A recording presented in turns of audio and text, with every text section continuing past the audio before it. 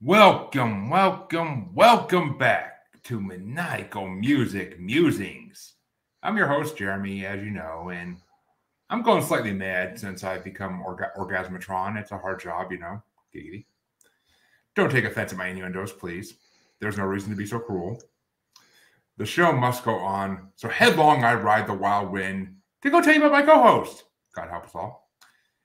In his mysterious ways, he has been mistaken for the fly. But he's even better than the real thing. He was born in a zoo station along many dead embryonic cells. In his altered state, he is always under siege by the CIU and the hitman Delilah. Hear his desperate cry as the subtraction he deals with is his own murder. Chancy motherfucking Greif. Hi. And of course, we got him. Yep, we got him. And of course, we are joined by a guest, as always, to make our shows more entertaining and not just have two madmen going back and forth with each other. And our guest this week, I am very proud to say, is former combat spy turned host of the Break It Down Show podcast, Pete Turner. How's it going, Pete? Hey, man, it's going great. I appreciate coming on your show, and it's just always a pleasure to be on someone else's thing, and that's an honor. So thanks for having me, fellas, and I'm looking forward to it. Of course, of course. And first things first, I'm sure we both like to say thank you for your service. Thanks. Yes. And I mean, combat spy. That's so freaking awesome. I love that. Yeah. When I saw that, I was like, oh, I want this guy on my show. I want this guy on my show. And the fact that you came back and did a podcast, and not even to do with anything military per se, he does a music podcast like your favorite musers do, and even does album fights once in a while where it's kind of similar to what we do. Oh, kind of. nice. Yeah. It's a pretty crazy thing. Do you want me to explain it, or? Oh, go ahead. Yeah. We take so typically what we do is we take two similarly tracked albums. So we'll say two 10-trackers. And we'll line them up like in a boxing match. And so track one versus track one.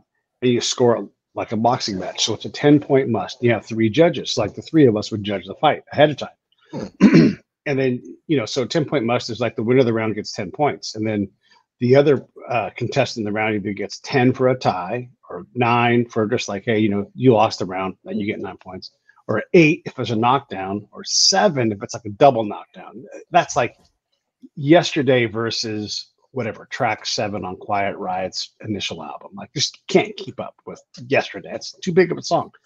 And so you just go through the whole list. And then I'll have some other judges as our CompuBox judges to kind of like make sure we're sane. And so you kind of compare like, how out of whack is somebody. So someone's like, I just really love whatever song it is. And you kind of get a sense for it. And we just each have commentary. So we go through each round, down through the list, and then at the end you look at the scores and you determine which album was better. And it's amazing because you start to see what album structure, how it matters. Like The Cure has enormously long intros, and when you go through, you're just like, oh my god, I'm just worn out by these intros, and it starts to impact how you receive the song. And like, it's just too much. It's just too much. I'm worn out by these long intros.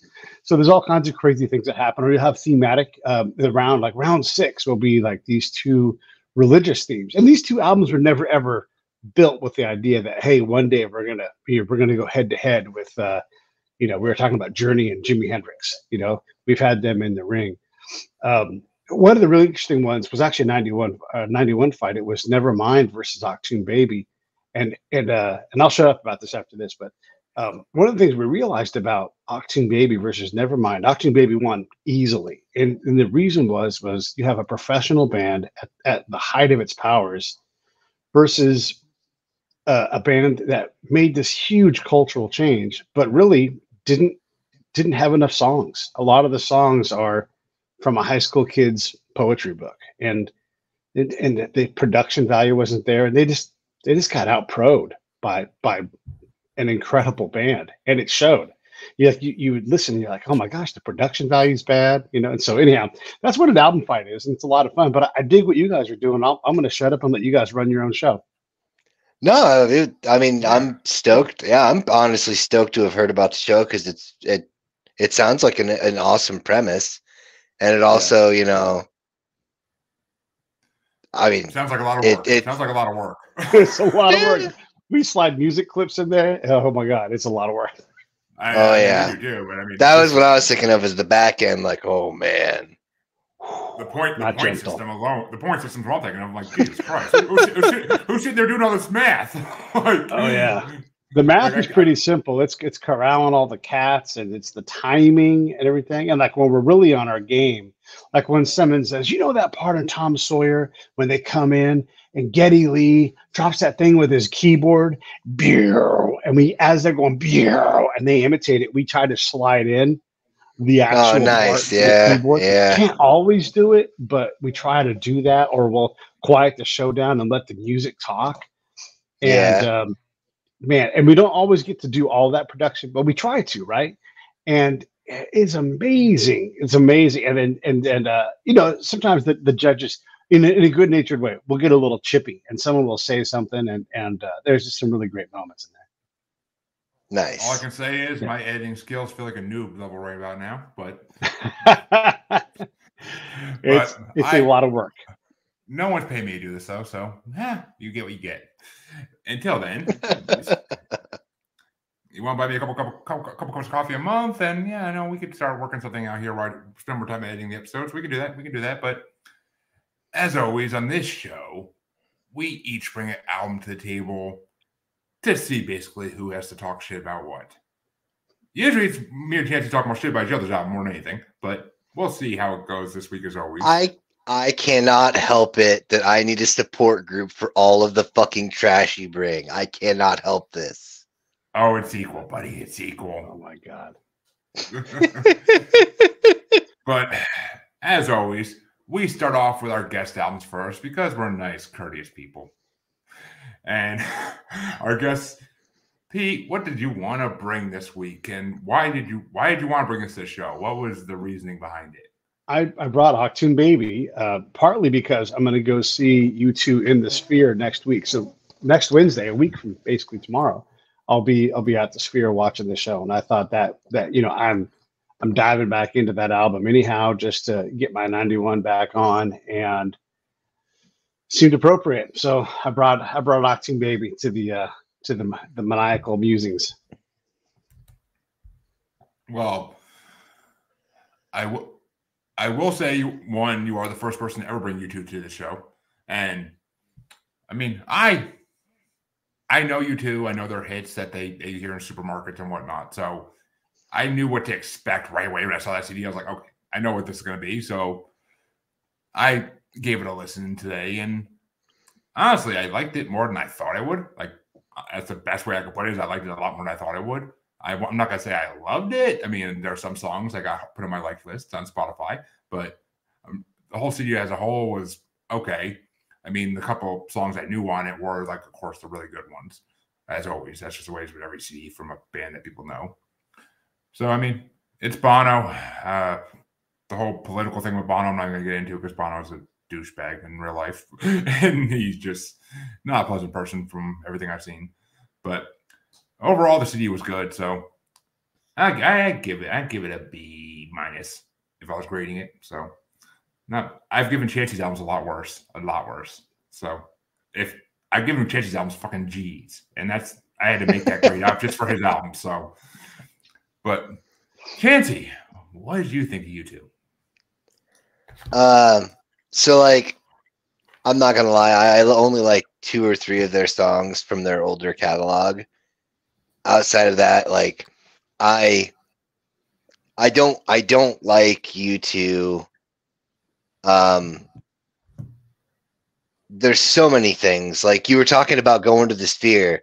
So like, did they jack up the price of the seats? Are they still just $100 a seat, or are they like more? Yeah, for sure. Fucking yeah. So like, I literally just read an article about this today, which like kind of reinvigorated my just vitriolic hatred for fucking Bono and The Edge. Like, fucking The Edge is a super talented player. That's kind of part of why I hate it so much, because he's so fucking awesome, but he's like, I'm The Edge of what? my fucking sanity. Oh my God. But like, so I didn't like, they did the numbers, right? And if they would have kept it like it's supposed to be, to where every seat's $100 a seat, they would have still made like $1.5 million, because they kept like 90% of the ticket sales or whatever. But I was like, oh, they're gonna totally jack up some of those seat charts or those seat prices. And based on that, dude, they're walking away with so much money on this. And it's not even a Vegas residency. On it, like on if they were gonna do anything Vegas, they should have done like a solid, at least greatest hits thing, something, not just this specific album, which I'm sure they probably will incorporate stuff in encores, but that's neither here nor there. But sorry, I just kind of realized I've been kind of yelling this whole time. I'm sorry, dude. I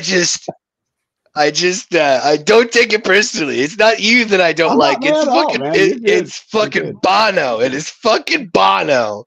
Yeah. But like, you know, he's like still feeling. He's like, I'm still philanthropic. But like, he has all this fucking money, and then like, you know, Sinead O'Connor like fucking died in this like a very small house and gave like so much money away. But still, doesn't matter. Sorry, I digress. Chancy, why you gotta be so cruel? I'm sorry, dude. No, you know what? At least I'm honest. All right. At least I wasn't faking it. I expect no less to come from my album, to be honest. But I do. I will say the nice thing I will say about the album is I do get your point about the production quality. Like it is a solidly produced album. And like I was saying, even though I hate the fact that he goes by the name The Edge is a fucking talented guitar player. That's hands down. That's like he may not be on my Mount Rushmore, but he's definitely on the top 50 list for sure. But having said that, yeah, I've never been able to get into U2 after. I think what it is for me is like they made that money and they weren't really hungry anymore. And it just all turned into this amalgamation of pop and U2. And then they just started making money and just kept making money. And that was pretty much it. Like every music act in the world? Yeah, you could say that, but I mean, like, not true. No. Dude, didn't the Rolling Stones just do a fucking concert? Didn't Mick Jagger get off his fucking rocking chair and dust his gray ass off and get up? I get what you're saying, but my point is like Sabbath and Dio made a whole lot of money doing Heaven and Hell, but they still, you know, were kicking all of the ass doing it, and they didn't lose that edge. Yeah. A lot of bands go past where they should stop. That's the damn truth. But it's true. You're not wrong there. There are a lot of bands that should stop that just keep going. But I mean, let me ask you this. Yeah. U2's got an edge, and I'm not trying to be clever with that. They they do really though. I mean, you're not wrong. If you're going to open up the world's most innovative performance venue for musicians, you're not putting any other band in there except for U2. They're the one that's big enough, creative enough across all multimedia. They're the ones you're going to put in there. They know how to fill that thing with images and sounds. They're pushing the platform. You know, when they did that Innocence and Experience, that whole Sideways Arena profile with their scrim. I don't know if you guys know about this at all, but they didn't play at one end of the arena. They played the middle of the arena, and then they had all kinds of innovative. You know, like they're pushing the envelope. If you want to see, I don't know, I don't want to pick any bands, but if you want to see pyrotechnics and the classic, I'll pick on a band that doesn't exist anymore. I saw Velvet Revolver, and this is a while back in Vegas, right? And it was a pattern. You know, Slash is going to prance like a pony from one side of the stage to the other side of the stage playing the song. Right. Here comes Scott Weiland, and he's going to go thrust his pelvis in some lady's, face in the first album where he sings Meat Plow, right? We've all seen that over and over and over again. And I'm not saying it's not awesome, but it was it's a pattern, it's a formula, right? And I don't think U2 does that. They go out and they try to push the bounds, so they have an edge, and they're a big band and they rethink up things. And so, do they always nail it? Yeah, no band does, but I don't think you can say they don't have an edge. They push. This album is them pushing the edge and completely redefining it, and it makes you examine their album, their body of work previous to this, and you go, "Damn, there's a lot of talent there." And it makes all of their previous albums to make this leap and land it like they did. It's an incredible body of work up to this point. Like going forward, you can say what you want to say, but when you get to this album, this is a canyon. I mean, they completely redefined who they were, what they did. Well, I mean, that's not an incorrect statement. No, I say I can't disagree with that statement that it was a redefining album for them. Yeah, but I mean, one could call it redefining, another could call it, getting back into that steady set of limelight, adapting to the times, if you will. Yeah. But anyway, like I said, it's not even just like I said, never was a fan of U2 except for the couple 3 songs, and I don't know, it's just the way that it's like the way they're done. You can feel it more. It's more, I guess I'm more into the raw and the gritty. Fair enough. Yeah. Chancy likes it raw. We all know this, but like, yeah, well, like you can almost feel the pain when he's going into Sunday Bloody Sunday. I mean, it's that for me anyway. That's a powerful song about powerful moments, and you're right. It is right. And it's a special song. It's anthemic. You're right about that, 100%. Well, Pete, what were your top 5 songs of your album? I'm kind of dying to hear this. It's hard to narrow it down. What moves me, and I think, look, everybody's heard One a Zillion times, but I am really interested in I'm interested in the relationship aspect of this album as I've grown older, right? And you start to look at songs like So Cruel, because when you're young and you write this and you're breaking up with your wife, the Edge's wife, and some of these songs are kind of, timely in that time. And you realize as an adult, like your role in the breakup of your marriage, and when they did this in their most recent album that they released, the 40 songs they did, and you kind of look back and you can say, said it, you're so cool, like we were so cool, I was so cool. And there's a lot of that in this song when you look at it with older eyes. And I think it just makes it an even better song in a lot of ways. So I like that. And I love, look, and these aren't just the number 1 songs, so I think Ultraviolet, Light My Way, it's fantastic. I love the Killers version of it. And I just think this album closes with songs that they're so great. And they're not even these are songs that are like, there's 12 songs on this album. It's a lot of songs. And I think it closes great. So I'm really happy with Ultraviolet, Acrobat, Love Is Blindness, and the Edge talks about the solo in Love Is Blindness and how challenging that was for him because he is going through the breakup of his marriage. This is the end of their youth. And there's real power in these songs. You've got to be in a place where you can accept it. You probably have to have gone through this kind of thing or watched your friend go through this thing where the perfection of youth and the possibility of staying together forever is gone, and it breaks you, it breaks your girlfriend, or breaks your wife, whatever it is. Yeah, see that. So I think those 4 songs, and I'm going to pick one other one. I would say, I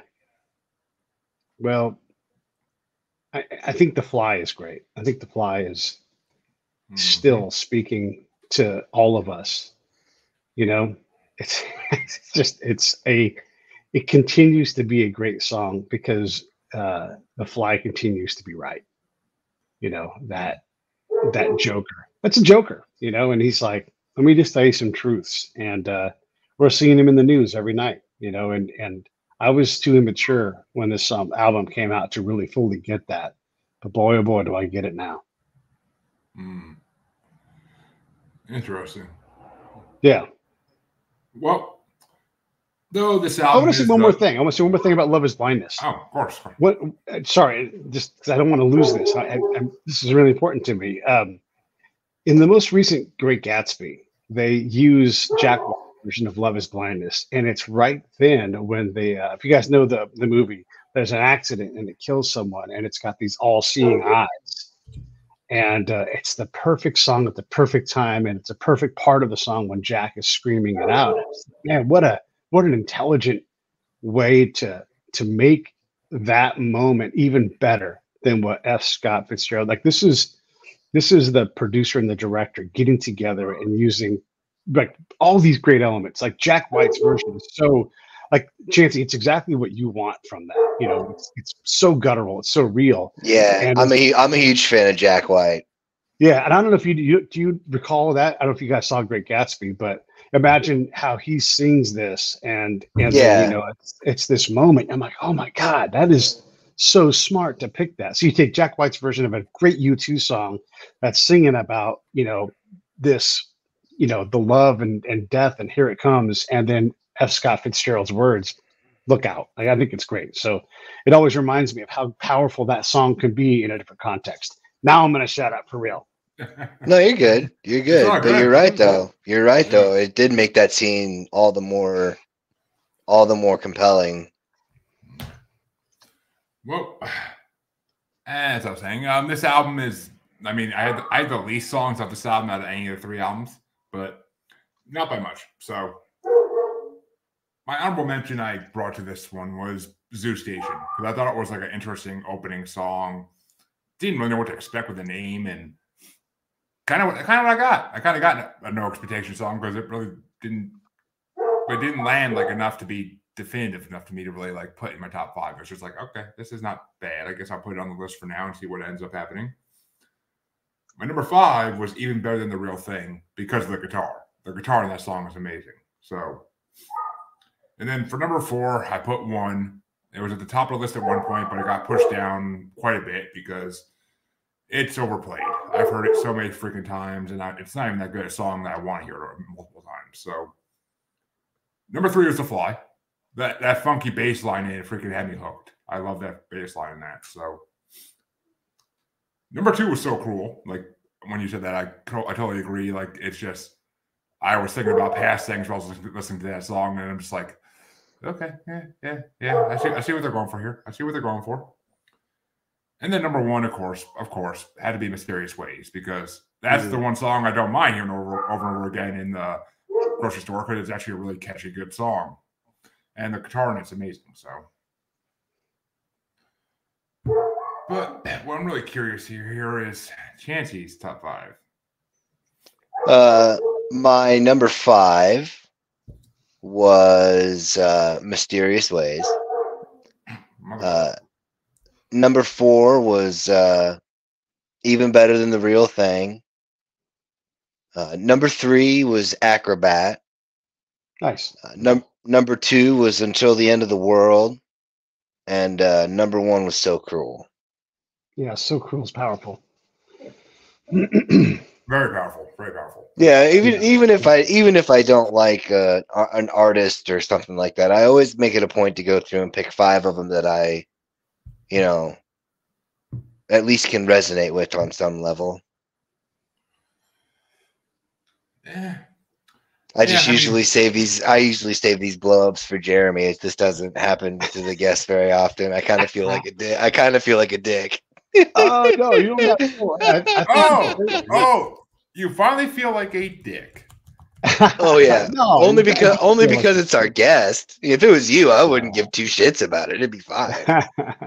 About time you fucking got a conscience, you goddamn over. You know what though, Chancy? It's fine because look, U2 deserves some of that stuff. You know, they're fantastically successful, which will always net you people that no matter what you do will hate you, right? And so it's fine to fall into that category. I'm not saying you're in that category, but and they do come off as pretentious. It's like the Eagles. People hate the Eagles for whatever. There's nothing they can do about it. And then they do things, you know, like the other day, my friend and I were talking about the Eagles, and you know, when they first started Unplugged, Don Henley's like, yeah, none of those fuckers. Ooh, I'm gonna swear a little bit. None of That's those fine. fuckers can use any of my songs on any other thing, you know. And it's like, well, you are an asshole, you know. It's so like we were right to hate you, you know. And people hate the Chili Peppers. I have no idea why, but they can't stand them, you know. And so we get to have our things, you know. And look, as a YouTube person, I love U2. They're my favorite band. But when you guys talk about like, you know, the philanthropic side, Bono did go in and rub enough backs to make the financially powerful world forgive debt in Africa in a way that nobody else could. It makes them the most important band of all time. They did enormous things to turn the tide on AIDS in Africa. No one else has done that. And so you have to give them some credit because they have done these things. And I think you guys do, right? But then again, there's Bono, you know, and you're just like, yeah, I just don't like you. And he's like, I get it. You don't like me. But he did go out and he talked George Bush and Trent Lott into doing things that are in no way in their best interest. And I admire him for that. Hmm. Well, speaking of AIDS, I think it's time to go to my album. And I know, bad joke, horrible joke, but forgive my innuendo because I brought Queen's Innuendo album. And because when I got Pete's album, I'm like, all right, it's U2. I know who this is. I know this band. I don't know who the fuck I want to bring against it, really, because it's kind of a mainstream, almost generic rock band in a way, where like it's like I have 5,000 different options of what I could bring against this. It's not unique enough where I can be like, I'm immediately identifying this as a victim of it. Let's go. Or something I was just like, okay, this reminds me of this. Like, nah, it's U2. And I have nothing that really reminds me of them 100%. So I'm like, all right, what year did they come out? 91? All right, let's look up what other rock albums came out in 91. And I was like, ooh, as soon as I saw this, I was like, bingo, I'm going with Queen's Innuendo album because it came out in 91 and I fucking love Queen. I love Freddie Mercury. And this was the last Queen album while Freddie was alive. So, what you could tell in this album is the last freaking album while he's alive because the songs are very lyrically going that way. But I wanted to bring it anyway because one of my favorite Queen songs is on the album, which we'll get to. And it's just overall a pretty damn good album. I mean, it's better than the sheer heart attack that Chancy brought me to one show. But how dare you? How dare you? Stone Cold Crazy is a fucking classic. It wasn't ranked that high in the rankings, buddy, when we did the tournament. When we did the Queen bracket, that was not that high in the rankings, I'll tell you. I don't think it was in the first part. So, or maybe it was. I don't remember. But it wasn't that high ranking. It definitely wasn't top 10. And I mean, I actually have never listened to this album all the way through until for this show. Because, I mean, I've heard a bunch of songs off this album from the bracket before, but I wanted to listen to it all the way through too. So I was like, all right, screw it. That's the point of the show is to get me introduced to new music I haven't really listened to. So let's go to this album, and I was not disappointed at all. So I think I finally brought something that Chancy can't fucking bitch about. So, but we'll see. We'll see because our guest always gets to go first. So what did you think of the album, Pete? I am not a Queen person at all. Oh. So when you picked Queen, I was like, all right, I'm going to play along. I'm going to have a positive attitude about it. And look, I don't hate Queen, right? I'm going to be clear about this. I don't think anybody and I know.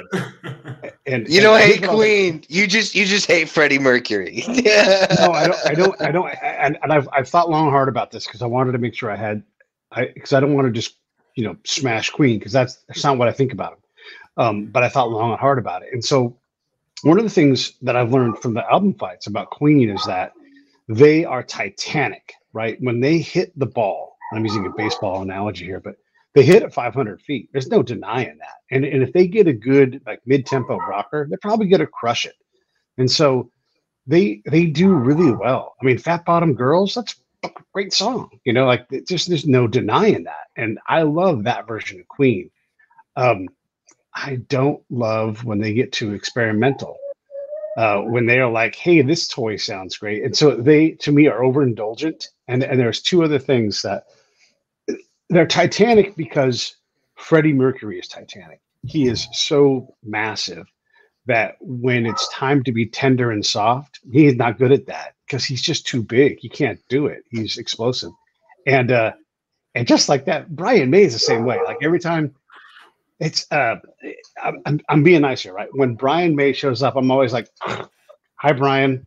I hear you playing the guitar. There you are. Jeez, wow, Brian, you're."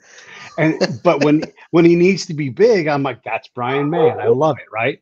But it's just they're both so present in the songs when it's not the right time, and the whole band is so indulgent that it's like they hit a 500-foot home run, and then they drink a root beer float while they go do their home run trot. I'm like, it's just so much sometimes, and that doesn't work for me. And I think you guys would admit, like sometimes you hear these things, you're like, laser beams in this song right now. Okay.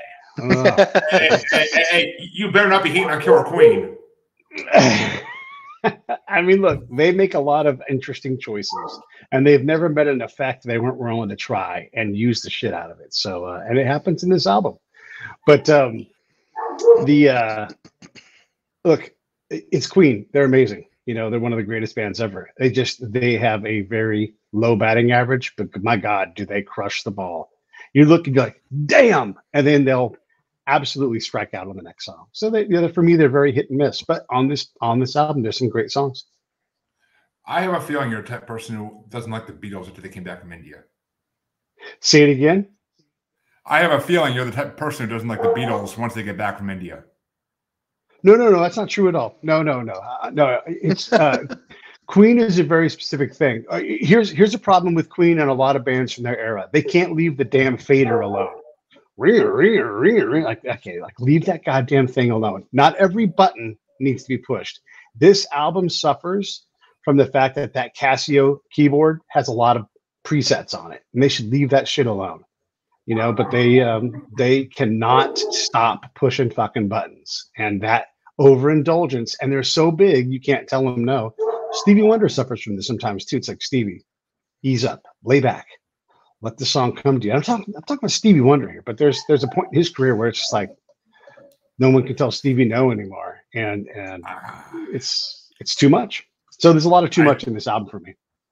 I just actually had a person do the Stevie Wonder bracket as a one-on-one, and it's a tough one. That's one of the brackets that people like lose sleep over when they're doing it. But it's just like, how the fuck do you pick between Stevie Wonder songs or between Prince songs? Yeah, and there's so many great. I'm not knocking Stevie Wonder. I'm just saying that you reach a point where you're so big and you're so talented that no one can tell you that you're wrong on something. It's like, can you just try it without the tambourine? And does it have to have a fuzz box on it?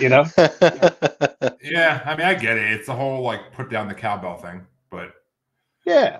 I mean, so much sugar top boys are called that. But all right, Chancy, unleash the Kraken. So like, I am a Queen fan, but like honestly, I never expected that I would actually bitch about a Queen album. Fucking, you literally, like, this album depressed the ever-loving shit out of me because you're literally listening to this motherfucker die the entire time you're fucking listening to it. For fuck's sake. I could hear fucking Sarah McLachlan singing In the Arms of the Angels fucking all the time. Every fucking, in between every track on this fucking album, I hear her and I see the fucking PETA commercials. For fuck's sake, Jeremy. What the fuck are you doing here? There's other albums from 1991. A million of them. I even found one. Come on. Oh, there was a couple others I wanted to bring. There was, but having said that, I fucking like Queen, so I was able to find 5 that I could write down. Yeah, like I said, I never listened to this album before, so I didn't even know what to expect. I just knew the few songs I knew, and I'm like, that's enough for me to go off of on this one. And what was that CD you brought, Chancy, that you instantly regretted bringing? Oh yeah, the newest Offspring CD. Yeah. Oh yeah, that was terrible. Yeah, same thing there, buddy. You didn't listen to it ahead of time, and you're just like, oh Jesus Christ, when you. Yeah, no doubt. Yeah. Could you guys make it through this album in one sitting, or did you have to break it up? Oh, one second. It's Queen. It's Freddie Mercury. Yeah. Okay. Yeah. I had to break it up. I couldn't do it. No, I mean, I had to sit through. We did the Queen record we did. The part we did had 34, 36 songs on it. So I sat through that repeatedly for days because I couldn't make it through Delilah in one sitting. Really? All right. I swear to God, I couldn't do it. Well, no. With that being said, I'll jump to my top 5. And and I had 2 honorable mentions for this album. Not the most honorable mentions I had for a CD in this episode, but contain Chancy. But number 7 for me was Ride the Wild Wind, because it was kind of like the Queen song that I couldn't listen to more than once. But it was like I liked the theme of it though, so. And number 6 was I'm Going Slightly Mad, because that's the type of Queen song I love. Those ones are like whimsical and kind of funny in a way. Like I like the Queen songs like that. Number 5 was Delilah. You have no sense. Because who doesn't like a good Dude, ballad? Thank you. Finally, someone on the show sees this is what I live with. This is my life. Yeah. Who doesn't like a good ballad? I love my cat. I don't need a talk box to sing with it though.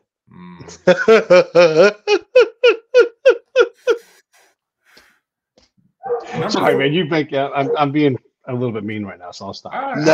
No, it's great. It's great. This is great. The asshole I work with normally. I'm used to it. Yeah. Oh yeah. He's used to me. Yeah.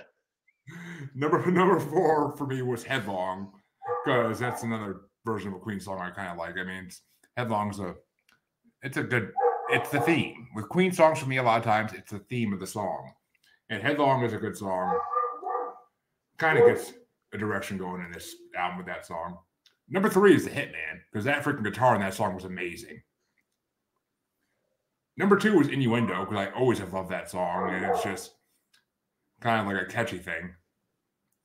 And then, of course, the reason I picked this fucking album, number 1, because it's one of my favorite songs ever, and because it's one of my favorite movies ever, / favorite musical ever. The Show Must Go On is always number 1 for me, because it's just one of the most beautiful songs ever written. And I mean, literally the last song on the album, and you could feel like the heartbreak in that song, because they know that Freddie's not going to be around for another album at that point. Even if the world didn't know, they knew. And you could hear it in his voice, like him singing that. Like it's heartbreaking, it's depressing, but it's freaking incredible. Like it makes you feel things that you don't normally feel like every day. And when they took it from Moulin Rouge and redid it, and Nicole Kidman and Ewan McGregor did it for that, I mean, that was just gorgeous. So I love that song. I fucking love that song. Love every version of that song. It's just an amazing song. But what are your top 5 for Queen, Pete? Yeah, I because I'm not crazy about all of the songs, I thought I would just kind of give everybody one. I think The Show Must Go On is fantastic, and if someone else does it, man, I think they can do a great version of that song. And I agree with you. Other versions of it are great because it's less Titanic. You don't have to. This needs to be more tender, and Queen doesn't do tender very well. That's what I've realized. So that song for sure, awesome. It's great. I did not pick Delilah, surprisingly. I did pick I'm Going Slightly Mad, mostly because the video is great. And even though Freddie is dying and he's got to wear 15 pairs of clothes, he's still the showman. And that's the Freddie I love. And the guy's like, the show must go on. And I just think it's remarkable. And the song's catchy enough just to be legitimately good, right? And so that's great. Headlong is that's a classic Queen song. You can just put that on the forever set list for Queen, and no one's ever going to complain. You're not going to skip it. It's just a good song. I picked which Roger Taylor song did I pick? I did not pick Innuendo because that thing is way too long and has 2 movements, and I got no time for that. Let's see here. That's an innuendo right there, buddy. These Are the Days of Our Lives for Roger Taylor. I picked that one. And what was my last one? I did the Hitman to give John Deacon a little love. So those are my songs. But mostly I wanted to make sure I spread the love around because I actually do like Queen. I just bite-sized pieces, please. And Chancelot, your top 5. I'm scared to ask. So number 5 is The Show Must Go On. Number 4 is Headlong. Number 3 is The Hitman. Number 2 is Innuendo. And number 1 is These Are the Days of Our Lives. So we have 3 that are the fucking same. You literally pick my favorite song as your least favorite song out of your 5, and you pick a song I can't stand for your number 1, motherfucker. I mean, that kind of makes sense. I mean, in a weird, twisted muser way, it does. It does. Jesus, you can't make that shit up, people. You would think we'd plan this ahead of time if we didn't, though. We don't talk about the albums usually before we get on the show, even because we don't want to hear each other's rage or fury just yet. Save that for the live audience.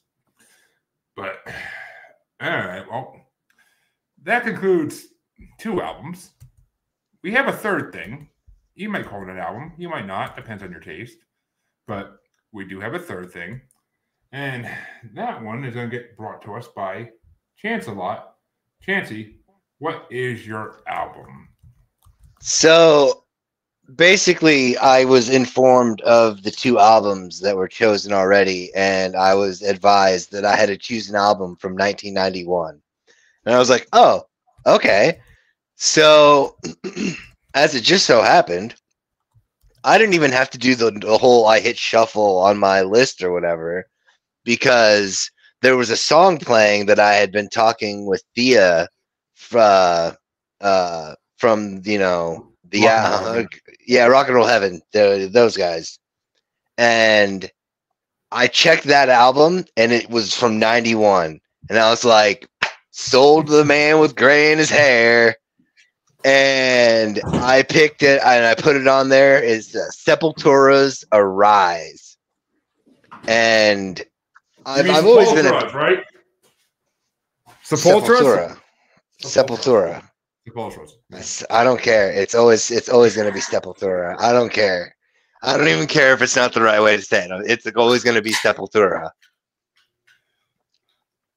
Yeah, but yeah, Sepultura. Honestly, like, I've always been a huge fan of theirs.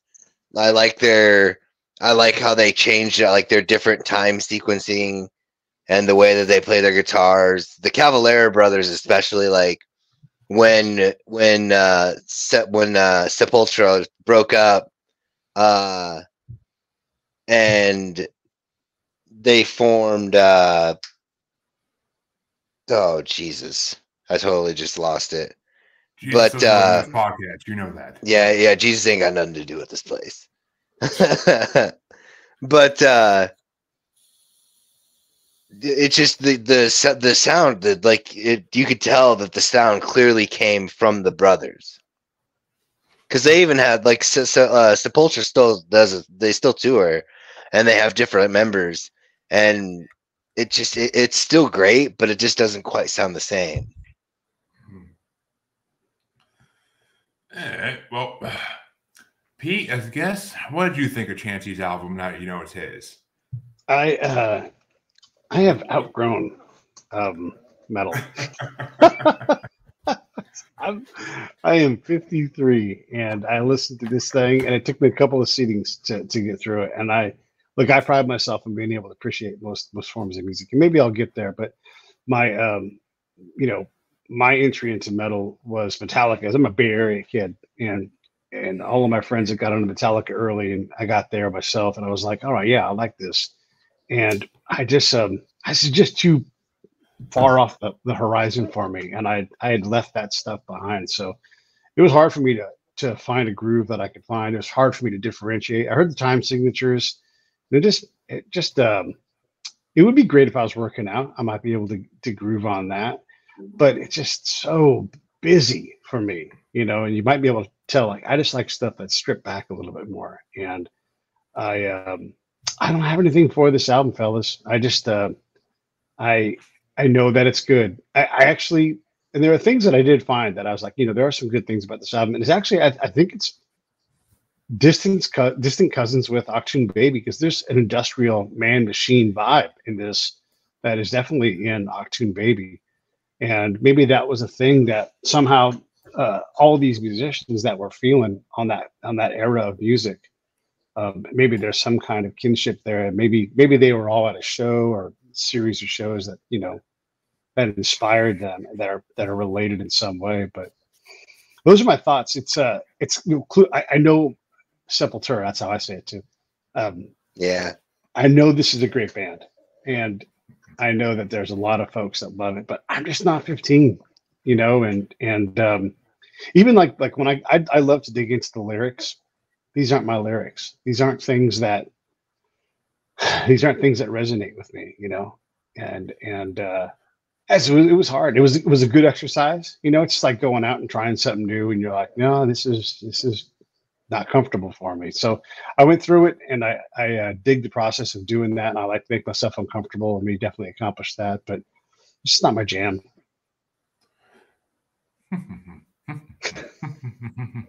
At least Queen, well, I like Queen. Well, Chancy Pants. Let's see. I've heard the name Sepultura for a long, long time now. On all the concert announcements and shit, I've heard this name. Never really listened to them before today. Never knew what they wore. I always assumed they were a lot heavier and a lot newer than they are.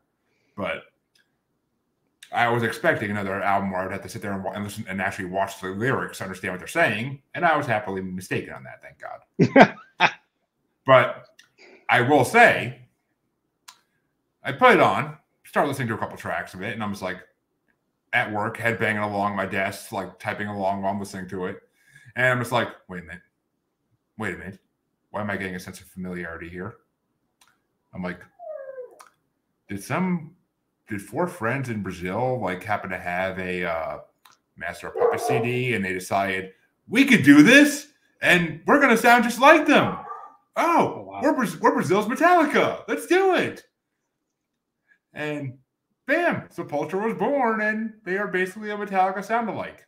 The guitar sounds, every note of the guitar, all I'm hearing is the freaking whole Death Magnetic album, which doesn't even make sense because Death Magnetic came out like 20 years later, at least. But it's still like all I'm hearing is Metallica guitar. That's all I'm hearing the whole time. Like I'm hearing freaking just Destroy Them All in one of the songs. I'm hearing Destroy Them All like guitar riffs, and I'm just like, what the? I'm like, I mean, it was enjoyable as fucking shit, but I mean, because I kind of knew what I got into as soon as I heard a couple tracks, I'm like, okay, I know what this is. I've heard this type of music before, and I enjoy it. I do enjoy it immensely, and I told you, this literally is the album I had the most songs listed for because it's a great album, but just it seems like a Metallica wannabe. That's all it is. It sounds like a Metallica wannabe, same way Tool's a Nirvana wannabe.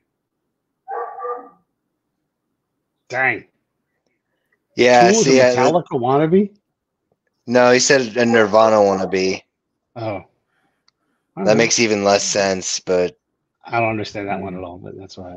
Yeah, this is the world I live in. I definitely heard Metallica similarities, but I didn't think they were a knockoff. Why do you think that they're a knockoff? Yeah. Well, I mean, when I say knockoff, like their time signatures aren't even anywhere near the same. Like they literally brought the time signatures with them from Brazil. Like that's South American music, like every day and twice on Sunday. Sure. Well, yeah. Where's Metallica? Where was Metallica? And still, Metallica is freaking huge. South America. Metallica was fucking huge everywhere. They're literally the only band to have toured every continent. Yeah, and they're from the South Bay, which is in California. So that infusion, South. I don't know. I mean, I heard a lot of riffs that sound like very similar to Metallica riffs and Metallica rhythms. Like that's why I heard. I don't know why.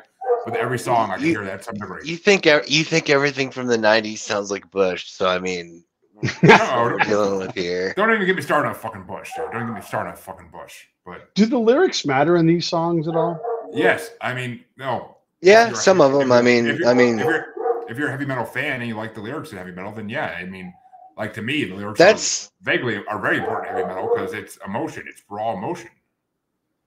That's actually one of the main reasons why I like heavy metal is because the way they do the vocals can often be a separate instrument in and of itself.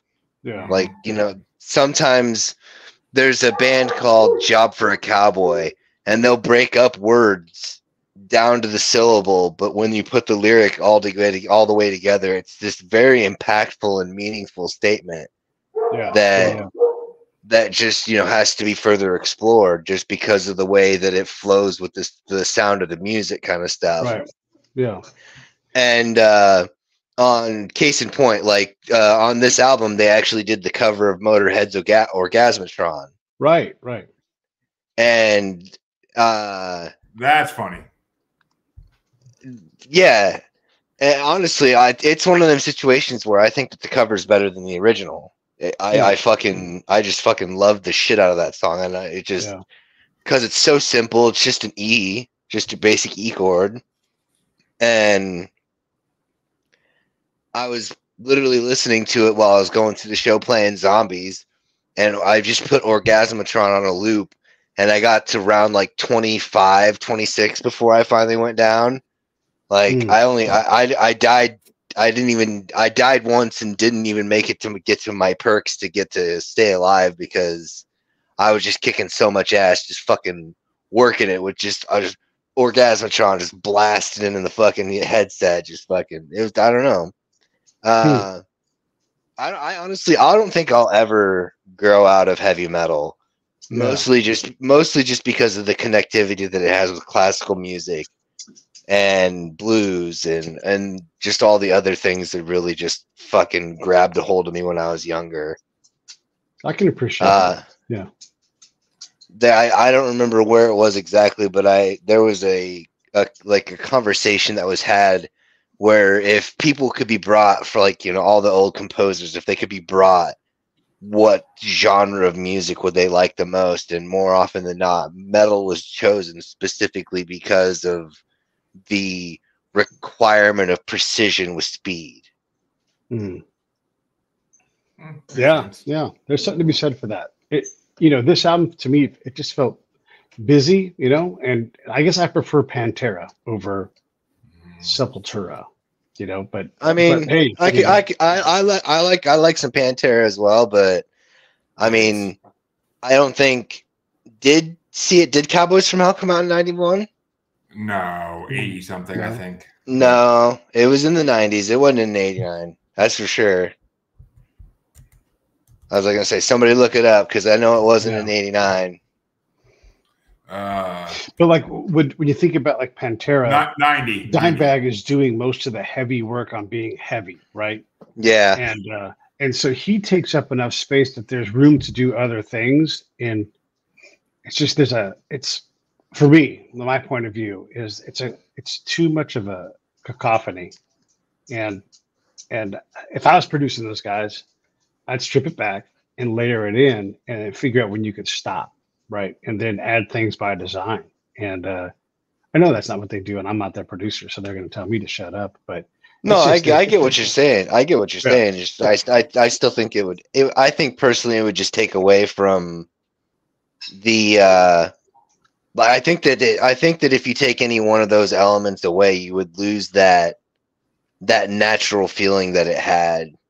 Sure. Especially with it being one of their older works. Yeah. Well, Chancy, what were your top 5 for your own album?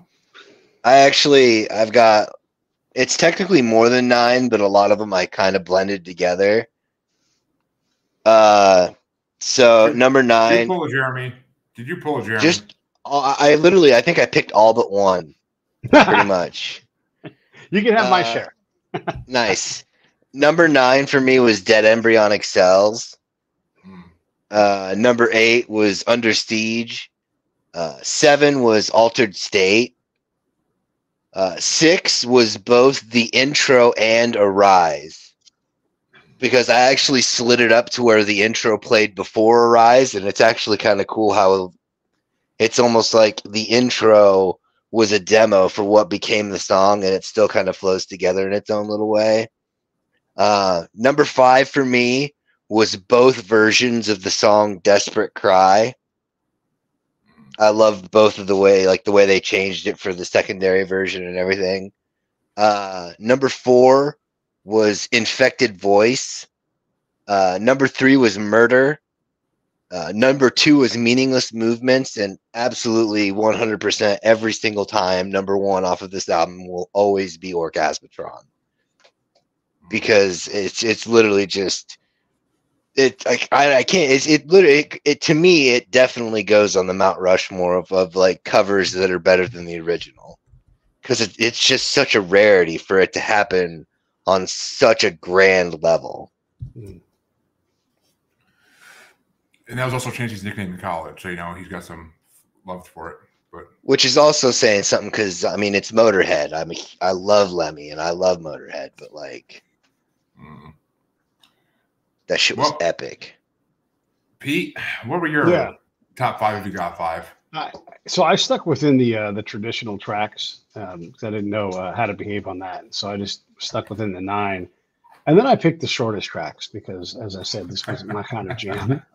So I did Infected Voice, and then I did Arise, which actually I thought Arise was good. And look, I don't think this music sucked. Let me make sure I say that out loud to you guys. And Desperate Cry came in at 326, and I was down with that because that was fast. Coming in at 440 was Meaningless Moments, and timing in at 446 was Subtraction, and that was good. And I did look at the lyrics quite a bit too on these songs, and I wanted these guys to get laid and go on a couple of dates and maybe lighten up a little bit, but they don't do that. So I couldn't lean on the lyrics either, man. I tried. That's all right. Yeah. Oh, Chancy Pants. I feel bad for you, but no, I don't. But I had 3 honorable mentions for this because, like I said, I actually enjoyed this CD. Dude, I was headbanging like a motherfucker to it. Number 8 was Murder, because why not murder? Number 7 was Dead Embryonic Cells, because that song and the lyrics were freaking amazing. Number 6 was Desperate Cry, which started off a lot higher, but got pushed down a lot. Number 5 was Altered State, because the guitar in that song, I mean, the rest of these is mainly for the guitar, mainly. Number 4 was CIU, Criminals in Uniform, because that one's for the lyrics, too, because that was right. Yeah. Was catchy. And number 3 was Under Siege, because the freaking guitar in that song was amazing. Number 2 is Subtraction, because right in the middle of that guitar solo, followed by like the drum and guitar jam out, like it's fucking amazingly bomb. Like I actually rewinded that part a couple times just to hear it again. And then, of course, number 1 is Orgasmatron, which I didn't even know was a fucking cover until you said it. Yeah, dude. Motorhead. I'm not that big a Motorhead fan, but I like that. I like their hits. But as I know Chancy hates covers, I figured that was why it was funny. That was my number 1. I normally hate covers because they're just so awful, but like this one was fucking right out of the park. So there you go, fans. We brought you the musers brought you your albums 3. 91. We've done a 93 episode. We did a 91 episode, and that's about it so far for years. But we'll probably hit them all in the next couple of years. I mean, it's going to happen eventually. At some point. I'm still waiting for people to bring us more 60s albums, honestly, but that doesn't really happen often. We've had every other decade so far, but 60s and earlier just doesn't happen. I mean, wherever the fuck your I was gonna say Sunhouse was recorded in I believe it was in the 60s. I don't count that one because I don't want to remember that one. So, but we'll be back next week as always with a special guest. Joey B, the head of the Blind Knowledge Network, will be stopping by because he asked to come on, and I ain't gonna say no to the head of the network. So, and he's a chilled out stoner guy, and he's awesome to hang out with. So we'll definitely be chilling with him next week, and probably getting a little stonerish like usual. But Pete, tell them about your podcast. Tell them where they can find it. Tell them where they can find you. Sell yourself. Hey, it's the Break It Down Show. Just type in Break It Down Show. It should pop up. I've been around for a while. You can find me on Twitter, Pete A. Turner. You can find me on Facebook and all the social media places. And just love to hear from any of you. If you're interested in album fights, you can type in album fight. It should come up, although YouTube loves to smash my stuff back. But there's some really, really amazing fights out there. I'd love to have you guys come do an album fight with me too. And I'm down. Yeah, it's a lot of fun, fellas. It is crazy when you're forced, because the thing is I don't like it when you tie, and so I'll call you a coward if you do. You know, like you can have a tie for a fight, not for a round, and I might cut that baby in half. You have to decide, and so yeah. Anyhow, so that's the break it down show. I appreciate you guys doing this, and I just dig it. I love people creating things, and this was a really good time for me. Yeah, dude, I'm super stoked. I'm glad you came on. Definitely. I definitely happy I came across your profile. That's for damn sure. And thank you. When I came up with the idea for this show, I wanted something that hasn't been done before, and I think I achieved that to some degree. But I mean, top 5 lists have been done, of course. But I mean, the whole aspect of it just kind of put different ideas together and made it work. And here we are, almost 100 episodes later, I believe. So, and we haven't killed each other yet because we're too far away from each other. So. Chancy, where can they find your glorious bearded face? Well, the scavenger hunt on Facebook is still ongoing. No one has been successful as of yet. This is my actual first name. Good luck finding me. On Instagram and TikTok, it's the Red Eye Roundtable. And on X, it is Red Eye Table. You ever stop and think maybe there's not looking? They may not be. That's cool too. I mean, if they're not looking, then that means that I ain't got to worry about it. That's true. Well, you always know you could find both your musers on Facebook as the Uncensored, Unapologetic, and Untamed UQ Podcast Collective Facebook group. And you can find us on X and Instagram as @JuggaloBastard. You can find us on TikTok as @JuggaloBastard Podcast. And you can find us on YouTube as Maniacal Music Musing. So fuck YouTube right now. And you could find us streaming live on YouTube as Blind Knowledge Network.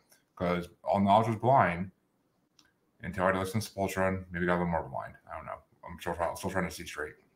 But you'll catch your musers next week. And we'll thank Pete one more time for coming on, because it's been a blast having him on and getting to talk some 90s rock and some 90s metal. But until next time, your musers are out for the night.